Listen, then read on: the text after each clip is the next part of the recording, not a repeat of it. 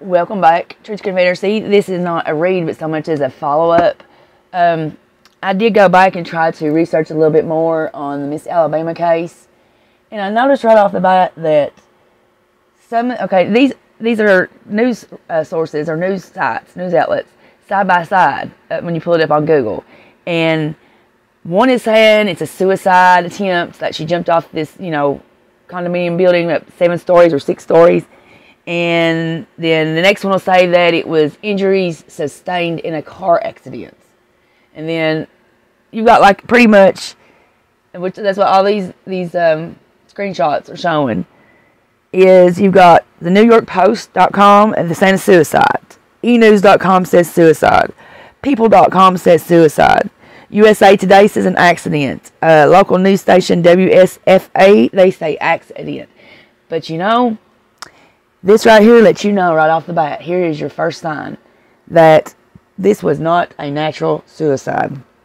Which I don't know any suicide's natural, but this was not a self-orchestrated suicide, because one of the first things that they do when something like this is going to have to be reported, like, a death, and somebody famous especially, is they put out 2 or 3 different stories.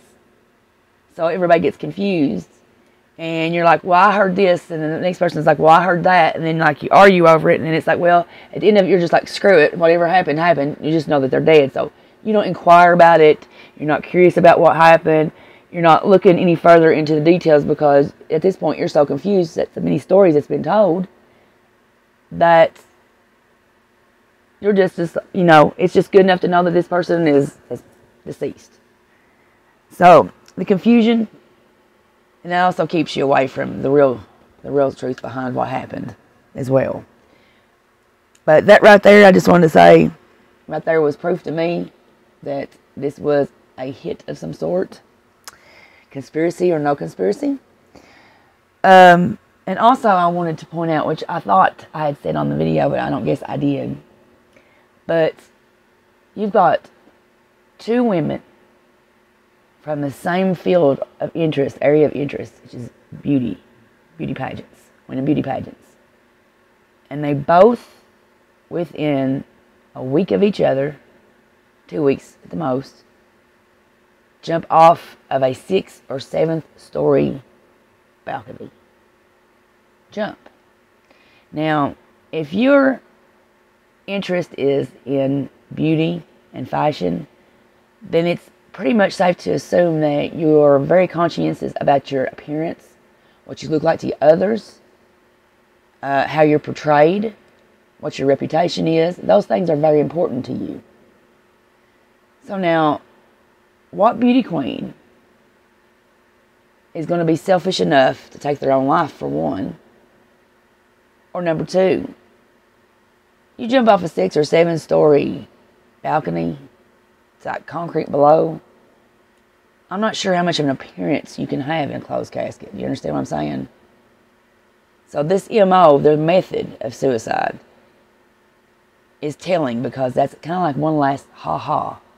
Fork in you, you're done. That's the one thing that these girls fear the most, is becoming undesirable, or someone thinking they're ugly, or looking ugly to someone, or not being less than perfect. So you got to take that into account.